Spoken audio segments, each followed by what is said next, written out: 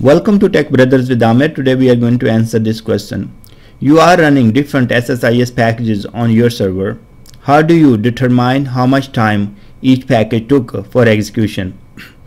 So here there are a couple of scenarios which we can consider. If our SSIS packages are running by SQL Server Agent, we can go to the SQL Server Agent job history and then find out how much time is taken by the SQL Server Agent job. There could be multiple steps in one of SQL Server Agent job that's running different packages.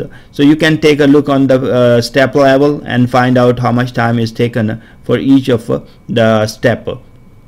Second part, if you don't want to take a look in the job and history and all those kind of things, you can create your custom table. Let's say you create with the package log information, and that's the name of the table you have created. So in each of the package, when you are developing a new package or already existing packages, you will put a start time by using execute SQL task, and then at the end of the package you will use another execute SQL task to put the end time. That's one way to achieve that. You can use also event handlers, and in the event handlers you can put the information in that table on the pre-execution, and then at the end you will have on post execution. That's where you are going to update the end date or end date time in the that custom table you have created to get the information start time and end time for each of the package.